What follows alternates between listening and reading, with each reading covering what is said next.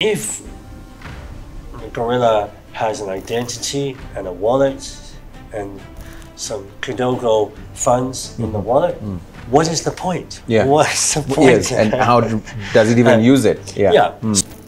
For lack of a better word, probably some sort of incentive for coexisting with nature.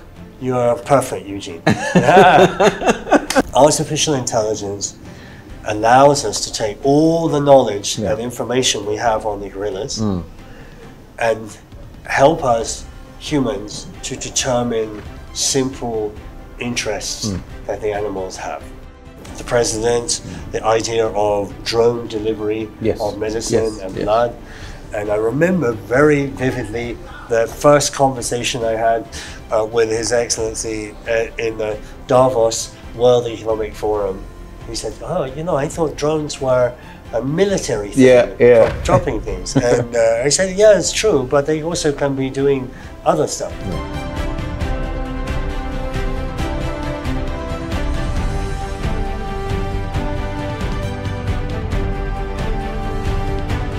Jonathan, thank you so much for making time, and thank you for accepting to speak to us on such a day that I'm very, very aware that it's been a long one. You've been at the mountains, you've seen the baby gorilla that you named in the past Kwitizina. It must have been a very jam-packed day for you. Yeah, but who can complain with a day like that? I mean, it's incredible privilege to be able to go up the volcano. Spend time every month with this family of gorillas. And it's true, it was a little bit wet on the volcano. We're in the rainy season now, but it was beautiful, as always. You know. For someone who's never had a chance to actually experience, you know, the gorilla trekking, what are the things that you feel they are really missing out on, first of all, before we get into the conversation of the day? I think you get a perspective of what you are as a Homo sapien, as a human. And just as an African meeting a Nigerian, a Kenyan, a Nigerian, you say, "Oh yeah, we're African together." But when you're with a gorilla, you really feel a sense of relationship. And also, the animals, they're very gentle, very gentle, very, very, very kind. And so I think there is and I think almost anyone who is lucky enough to spend time with the animals, it's a very special, I would say even a spiritual experience for some people. Yeah, that's quite interesting because I was telling you earlier on before we even started this conversation that one of the things that is now very seriously on my bucket list is actually gorilla trekking. And it's something that we are hoping that, God willing, 2025, as we start the new year, or even maybe before we even close 2024, is something that I should be able to do. Any quick tips, maybe? I think, you know, just pick the right season to go.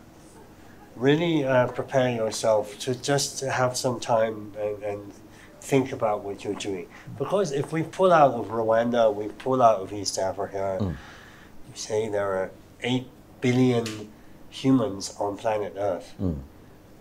And gorilla is, along with chimpanzee, is our closest relative.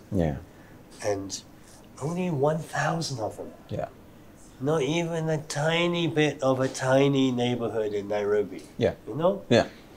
So the privilege that you have living here in Rwanda to access something, it doesn't matter where you're from China, from Brazil or America or wherever you're from, it is something of global significance. I like that, and I think that's very challenging, especially for us who are here. Sometimes we often take a lot of things for granted. But I want us to talk a bit about something that is very dear to your heart. And of course, you've alluded to that already. And maybe just to be specific on the interspecies mining, it's a groundbreaking, you know, concept. And for someone who probably is hearing this for the first time, and those people have followed in your footsteps in the work you do through different journals, and they want to understand the concept behind it, the inspiration behind it. Maybe take us, into that moment where you sat and said, "This is what I want to work on as a co-founder." I'm very lucky over the last years to travel across Africa and other emerging economies. And I had an experience a few years ago in South Sudan. I was in a village, and in the village they were cutting down with axes, no electricity, very poor, a lot of hunger, disease. They were cutting down a 300-year-old, I guess 300, maybe 400, maybe 500-year-old tree, but a very old tree with cheap, simple, homemade axes to make into charcoal. And I was watching this, and of course, none of us, not me, no one judging the community, because the community is trying to survive. Yeah.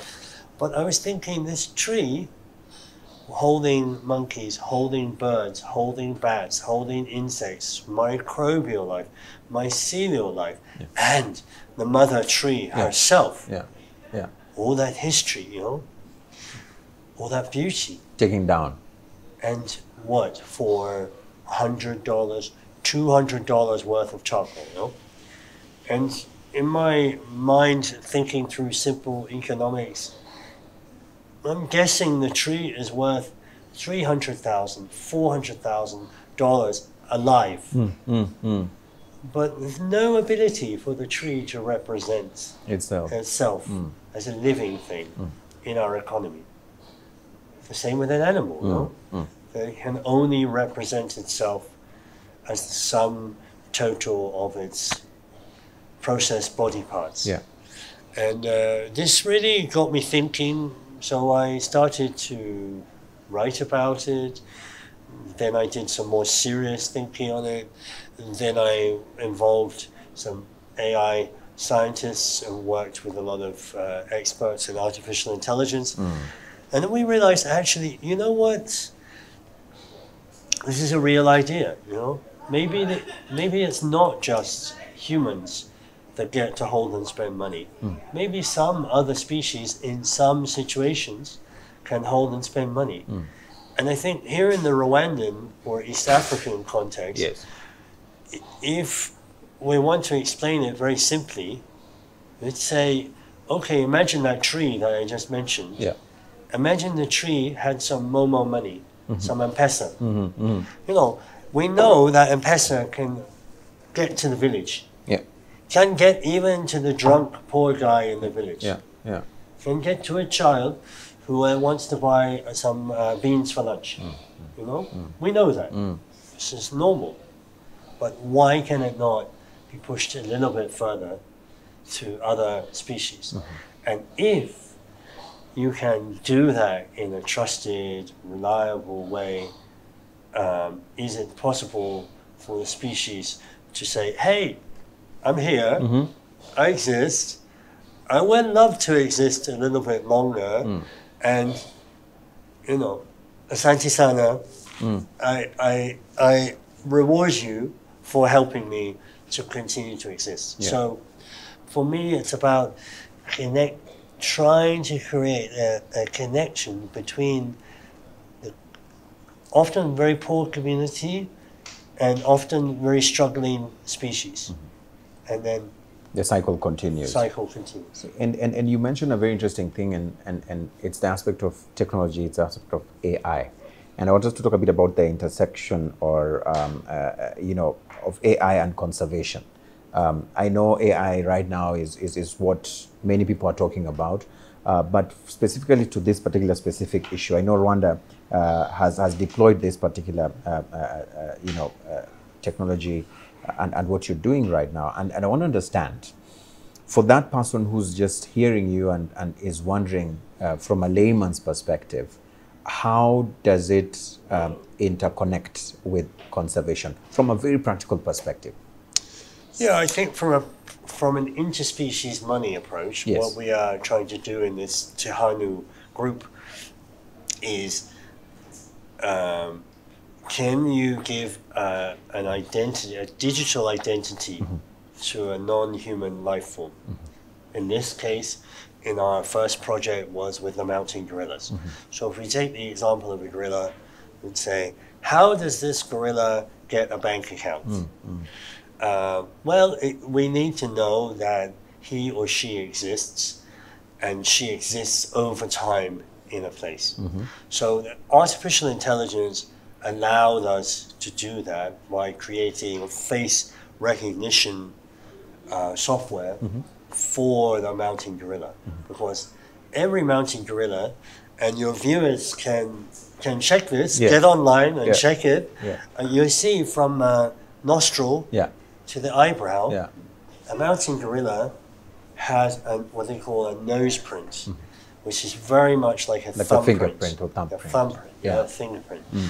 And that's a unique signifier. So the AI system can identify that and then say, this gorilla exists, and it doesn't have to happen weekly or monthly, or maybe it's just twice a year, but that is enough to allow the gorilla to hold some money. And now the bigger question is, if the gorilla has an identity and a wallet and some Kidogo funds in the wallet, what is the point? What's the point? Yes, and how does it even use it? So then artificial intelligence allows us to take all the knowledge and information we have on the gorillas and help us humans to determine simple interests that the animals have. Like, I would like some more veterinary care. I would like you to remove the poacher's snare. I would like, if I leave the forest and go into a field and there are some young women working in the field, I would like you to pay those young women so they don't lose their daily wage because of me. So these are, you have to think like there are simple interests. And here we are talking about simple interests, not sophisticated interests. They are not deciding to buy a house. They're not going into a clothes store and picking out one brand of jeans or another. No, they are saying, I need a little bit more security, a little bit more space, a little bit more medical attention, maybe help me in the event of climate change, maybe help take this invasive species out. And that's the basic principle that we return to. So you're asking agents in the community to provide a simple task and then get a micro payment for that task. That they deliver. So it is, for lack of a better word, probably some sort of incentive for coexisting with nature. You are perfect, Eugene. That's it, my friend. I hear you. You got it exactly right. It is about negotiating coexistence. Because, of course, there are some species that are living in very protected areas. I hear you. And there are some species which are in cities, and it's hard for them in a city. But on this front line, at the village level, and here we can think of Rwanda very specifically, in the poorer districts of the country,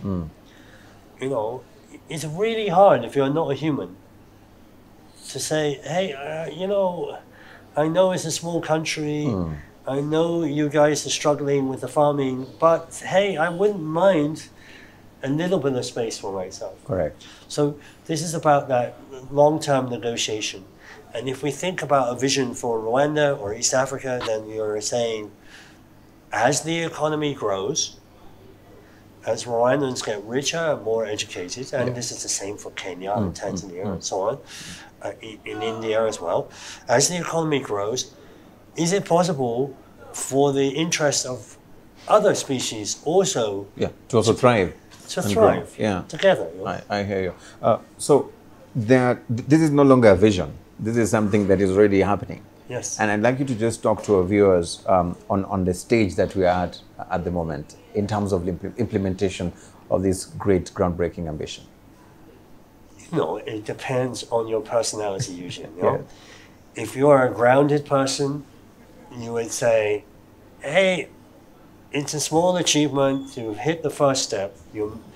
Some non-human, these gorillas made some simple payments across the species divide. And there are many things to be proven. We don't know what scale it will go to if you're a grounded person. Me, I would say, yes, it's a first step, but it is very historic. Yes, yes. Here in Rwanda, the first time anywhere in the world, another species made a financial payment and participated in our economy in a very small way. But if that is proved to be something useful, if it's proved to be technologically possible, then history will look back and they will say, wow, this began in Rwanda. Right. Yeah. And by the way, but began with funding and support and intellectual support and practical support of the taxpayers of Rwanda. Yeah. Of course, this money and all of the intellectual support coming from Ministry of Finance, Ministry of Technology, Rwanda Development Board, which is cool, right? It is cool. But talk to me about the level of commitment from a financial perspective in terms of seeing this fully come to fruition. Because, you know, building such a groundbreaking AI system that can be able to achieve what you've aspired to achieve requires a lot of financial muscle. Yeah. And it's not also easy to achieve over a short period of time. Maybe if you can talk to us about any groundbreaking milestones that you've been able to hit so far with this, advancement. Yeah, I mean, I think we've hit all of the milestones that we wanted to hit in year one. So, could you hold a digital identity? Yes. Can you hold a digital wallet? Can you build an AI which defines the simple tasks and actions? Yes, we can do that. And are simple payments crossing the species divide and coming back again? Obviously, at this stage, you don't have scale, you don't have all the proof points you need. But I think with the government of Rwanda at the highest level, there is a common ambition to say, this is something that is worth testing to $200, $300 million level in an open, transparent way. If it's successful, it is an income stream for many people in Rwanda. It is a regenerative tool. Where it's successful, and I think when you apply it, it may not always be successful in all situations for various reasons. But overall, you can build such a positive model. And I have some experience here in Rwanda. This is like, I think the 20th year I've been coming to Rwanda.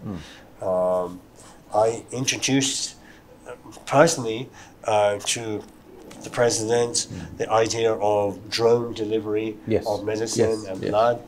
And I remember very vividly the first conversation I had with His Excellency in the Davos World Economic Forum. He said, I thought drones were a military thing for dropping things. And I said, yeah, it's true, but they also can be doing other stuff. Yeah. So we came and we built that here in Rwanda, and with obviously the leadership of American company Zipline. But it shows that in this country there is an appetite to think through things which are transformative.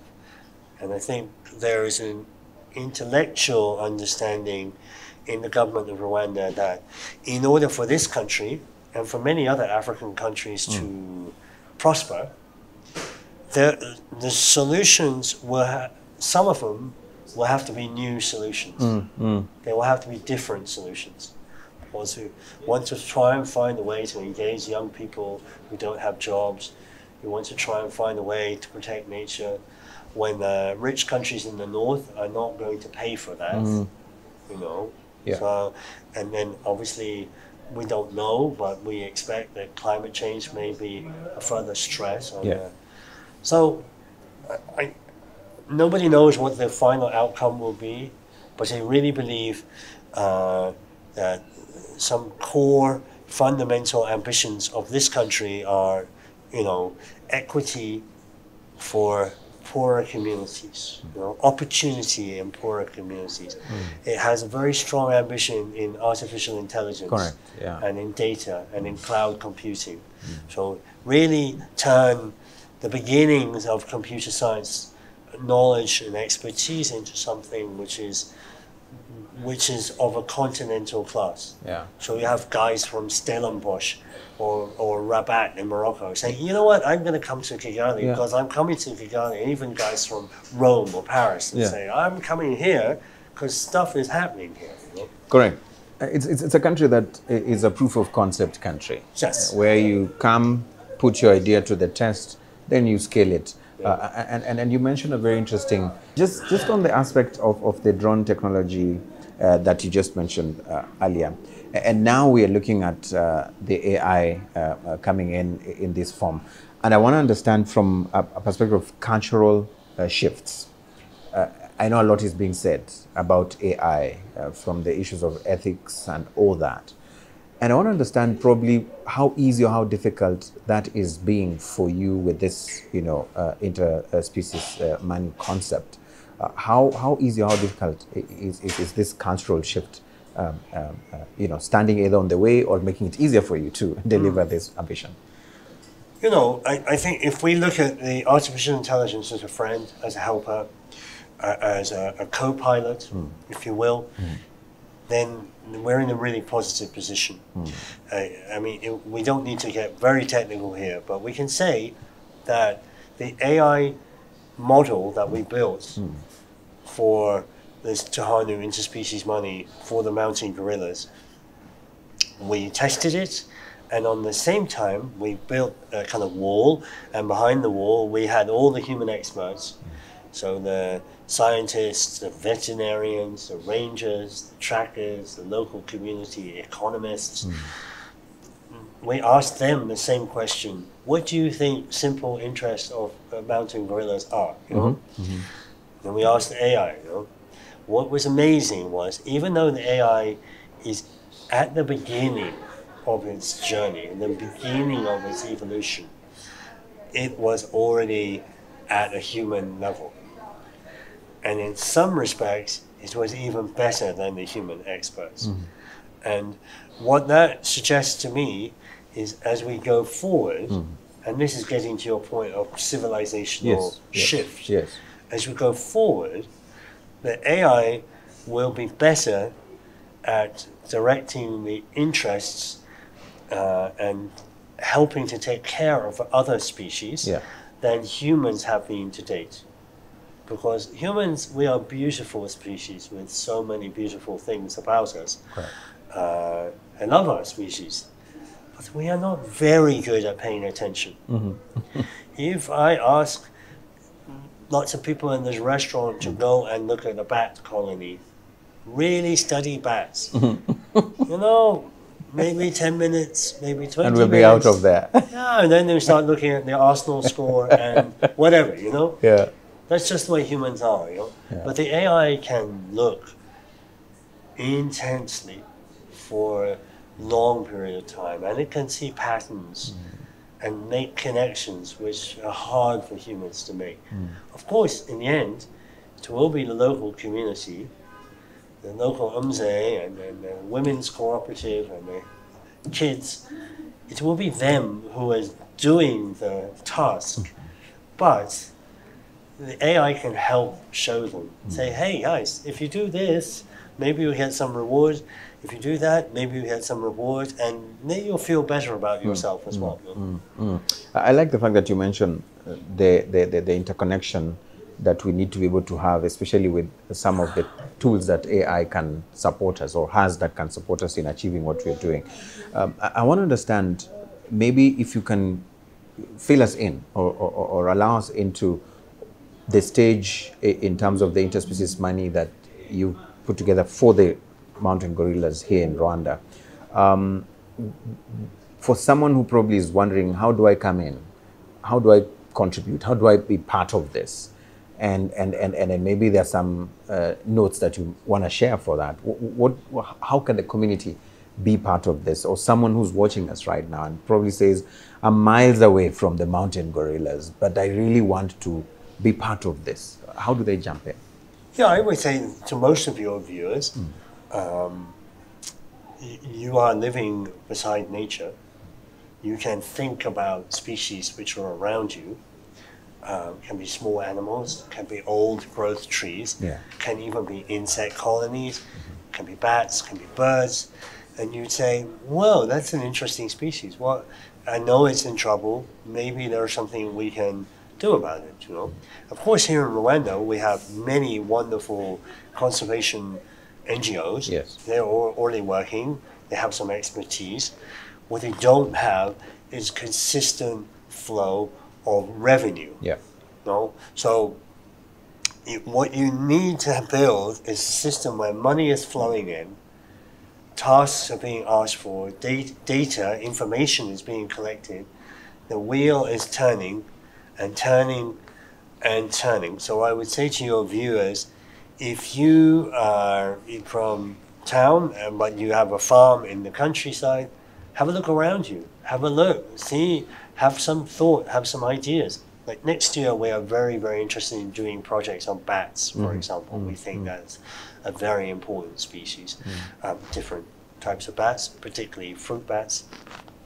And then there are small animals. There are many, many other species. So I would say and also just start to imagine, you know, because look, I'm middle-aged, maybe more than middle-aged, Mzungu. I am not the one who is going to live this, you know. It will be some very bright young people who are really get the idea, understand the technology, and say, I would like to participate. I'd like to join. I would like, I have these qualities, these qualifications, this. So you're really building something which can start to scale, start to really have a positive impact in the world. Everybody knows that there are a lot of challenges in the world today. You know?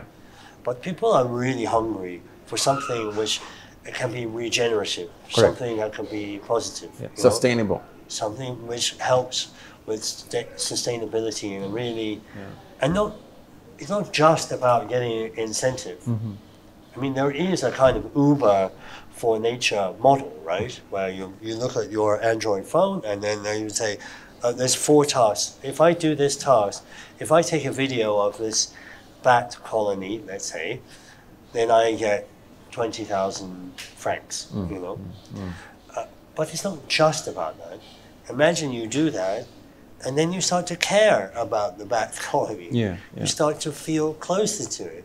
You start to want to see that it survives. You start to see its beauty, you know. So it is, as you say, it's about better coexistence. Better coexistence.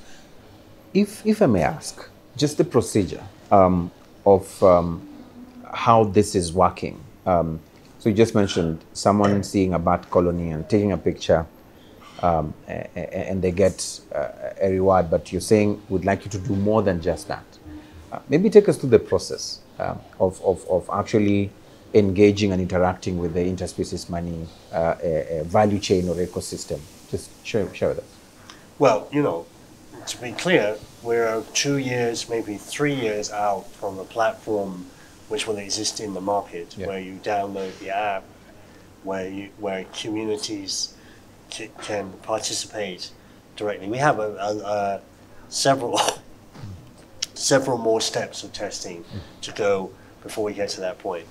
But I do think you can easily envisage it like a Bolt, like an Uber, where you open it up and you are registered as a user. You can receive some education, you can network within the app so that you're learning tasks and skills, and then you, as I say, incentivized to provide some very simple services.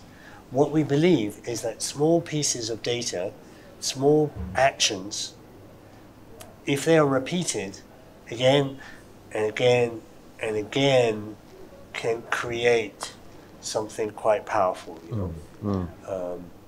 So I think you just think of dividing a seemingly impossible task into millions of small, discrete asks, you know, and then people are rewarded. And what I personally really am very passionate about, and with my previous work in the drone field, really care about the village level, the small town level, these places that nobody knows the name of, no politician ever visits them, 60-70% youth unemployment, you know, and they exist in the world.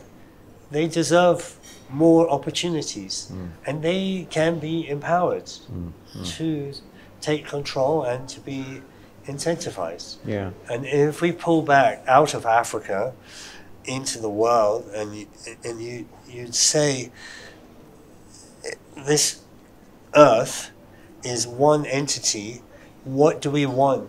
And everybody on Earth, what do we want Earth to be in the next century? What kind of life forms, what kind of species do we want to survive? Do we actually, we have lost 70% of our wild animals in the last 40 years.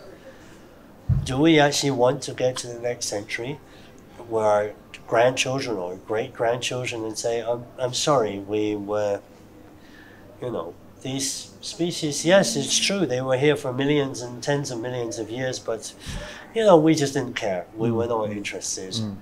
Do you think those sounds of the drumbeats of the need to fully conserve our environment and nature, are they being heard? Are they loud enough? Because you said we've lost a lot. You're a journalist, you know that positioning this as an extinction play, as a drama play, as you should, you must, you will, I don't think that moves the heart. It does not move the investors either, you know. What is to say, hey, we have new tools, new technologies, we have all of these people who want to participate, we have all of these communities that want to regenerate what is around them. They want to live in a flourishing environment. Yeah. We want to build a new and better future.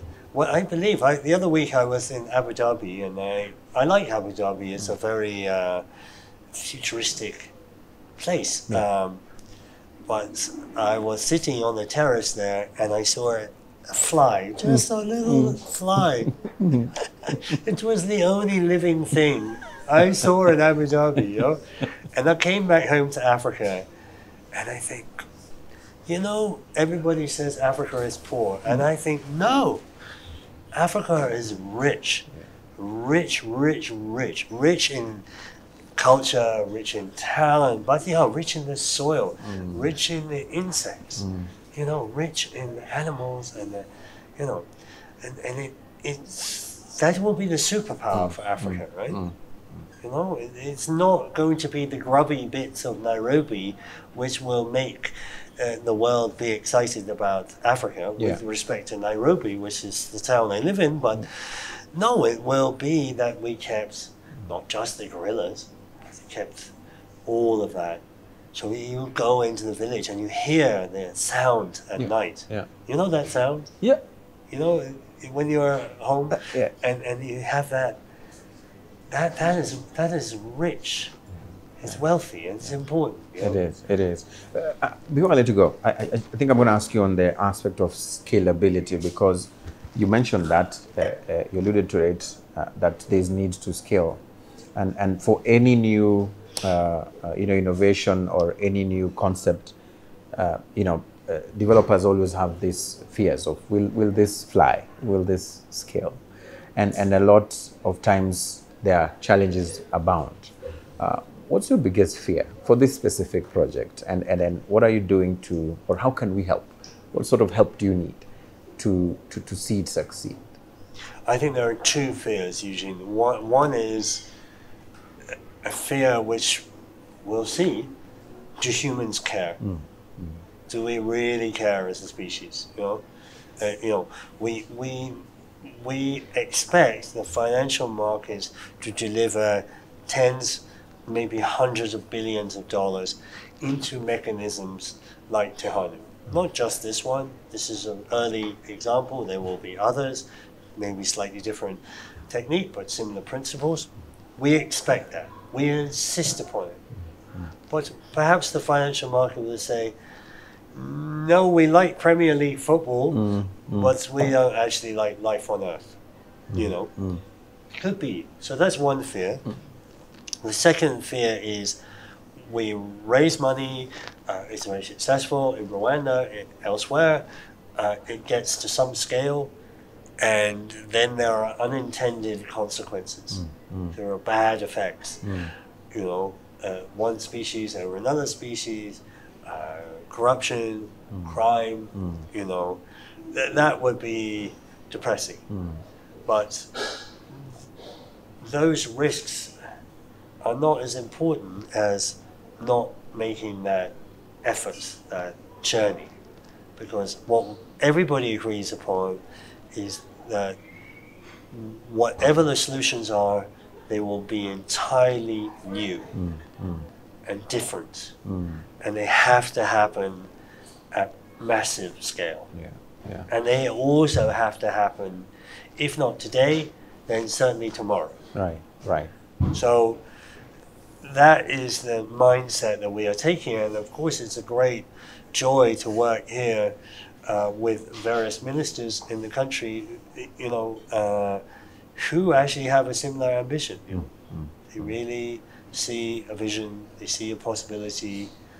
We don't know whether we can succeed, but we're going to try very, very hard.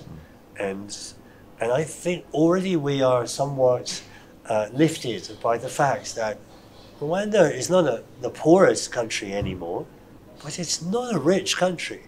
When you're out of Kigali in the village, many people are just going to the fields with a hoe day after day, But this country still had the ambition and the foresight to say, well, you know what, maybe we can look at this and from a different angle, maybe we can help build something different. So I think it's a good news story. It is. If you look back on the drone, for delivering of blood story, and you trace back to where we are at today, do you hold any sorts of regrets in terms of full implementation of the original vision, or do you feel, I'm so proud of where we are with this ambition? It has actually even outdone itself. Where are you at with that thought? Oh, that's a good question. It wasn't me that built the drones. It wasn't me that built Zipline. I was just inventing the idea and making the very first steps happen. So you can say it's been a success. I know that there are women here in Rwanda and several other African countries who would not be alive today if it wasn't for that. They know that the public health system has benefited quite considerably from that. I know that the government has helped, it has helped the government of Rwanda to attract new technology, new thinking. So this kind of shiny bit of Kigali kind of is driven in part by that ambition. But was it my original vision? My original vision was every small town in Rwanda is talking to each other, and there would be 50, 100 larger flights, carrying larger stuff. I don't think we have that vision, so that's disappointing. And unfortunately, because of the war in Ukraine and the destruction in Gaza, which is largely or significantly contributed to by drone technology, I don't imagine that, especially here in Africa, that military chiefs, intelligence chiefs, will sanction drone delivery beyond emergency delivery, because they're just they say, well, you 20 kilos of goods you want to put in the drone, but that could be 20 kilos of something else. You know? So I'm over the long term, I imagine we will get where I want to go. But right now, I think it's restricted to emergency delivery. Yeah. I know it's been a long day for you, and I think I'm being unfair asking you too many questions and taking this too long. So I want to end it at this. I want to ask you, maybe, where do you see the future? I know I don't want to make you a prophet. But my wife definitely doesn't want to make me a prophet.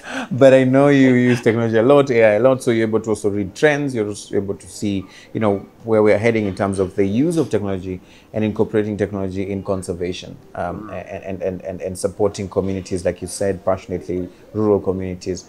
Where do you see us in the next, 5 years, 10 years to come? Specifically Rwanda? Yes, Rwanda, the region.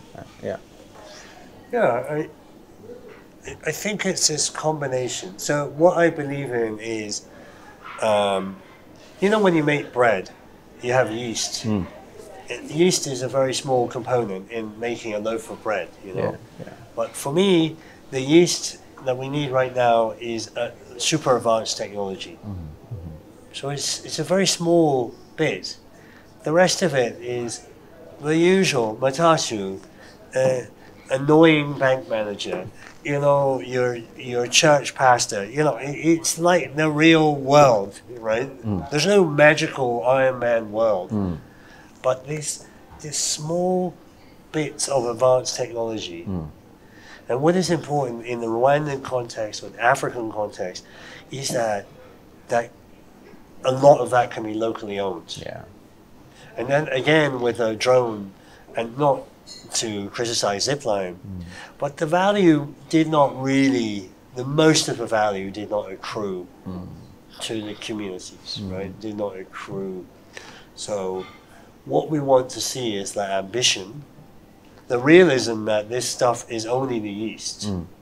It's only helping the loaf rise. Not that we are, I shouldn't say this in Kigali, but we're not. This is not Wakanda that we want, right?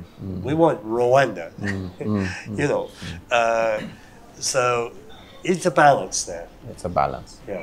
Thank you, John, for making the time. Thank you for your time.